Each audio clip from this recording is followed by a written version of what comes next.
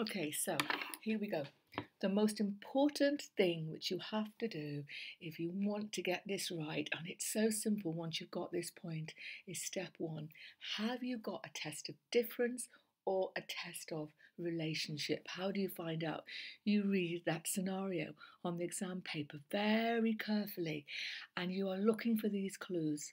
If you've got different groups of people doing anything at all, actually doing an experiment, a field experiment, it doesn't really matter. If you've got people into groups, you've got a test of difference between the groups, so you don't need this stuff.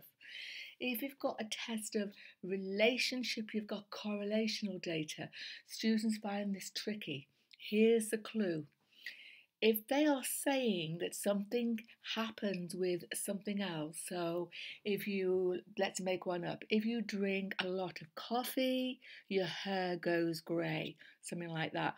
If you drink a lot of coffee, you get a high score in all your A levels. So something's going up with something or going down with something, that's a relationship. So they may say, researchers wanted to look into a relationship between amount of coffee drunk and colour of hair or exam scores, something like that. If you've got a test of relationship, it's so easy. You are going to have ordinal data. It can't be anything else, okay? And you may have interval data, but here's the trick. You only ever need to worry about the ordinal data. If you've got the relationship, scenario, then you've got a Spearman's Rho test. Even if there is interval data, Spearman's Rho cannot lose you marks. Be very clear on this. All correlational data is ordinal. So therefore, Spearman's Rho is good for all tests of relationship and you can't lose marks. So if you're not sure, okay, whether you've got ordinal or interval data here, just need to go for Spearman's Rho if you've got relationship test. You can't go wrong. You can't lose marks, trust me, because ordinal data is good. It's a bottom line. If you've got interval data where you've got time or height or weight or something like that being measured, you need Pearson's R. But you could still use Spearman's Rho. You could still use it, okay?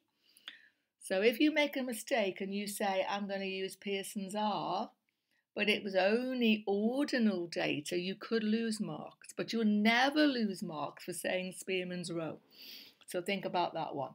Okay, that's the relationship stuff gone. So all the rest of the test will be a test of difference. So once you know you've not got relationship data, you've got people into groups and you've got a difference between groups, what do? You look at the data involved. Is it nominal data? Is it ordinal data? Or is it interval data? Now the differences really matter on this side. Okay, not on that side, but on this side, they really matter. Okay, so what you're going to be looking to, first of all, find is nominal data, because nominal data is easy to see if you can just accept that these two will always be scores. So nominal data means how many are doing something, okay? How many people are doing this? How many people have this? How many people look like this? How many people are there, or how many things are there? Okay, so it's how many, and that is nominal data. Here's a good example. How many people, let's say hair colour. How many people in your class have got dark hair? Okay, that will be nominal data. How many people have got red hair? How many people have got blonde hair? You put them into groups, to categories, and you've got nominal data. You do not have scores. As soon as you see a score, there's been a test, there's been some sort of list of scores, you can't have nominal data. So be very clear. So if you've got the nominal data, it's really easy. Have you got independent groups? Have you got repeated measures? If you've got independent groups, that means different people in each group. You've got a chi-squared test. If you've got repeated measures design, that means the same people are being measured. This is actually rare. Then you've got a sign test. Okay, so once you know it's not nominal data, it can only be two more things. It's a score scenario. So you've either got ordinal data or interval data. Mostly, and here's another trick, these two tests are good for both. Ordinal data is a lower level of interval data. So if you said it was independent groups, Mann-Whitney, ordinal data, test of difference, you would not lose marks. But if you said it was a unrelated t-test, but there was no interval data, you could lose marks. So I would always say, go for the ordinal data just in case if you're not sure. Okay, so what is ordinal and what is interval? Ordinal data simply means you've got a list from the first until the last. So it might be from the very highest score until the lowest score. It might be from the first past the post to the last person past the post. Whereas interval data is always a very clear, standardized measurement, okay?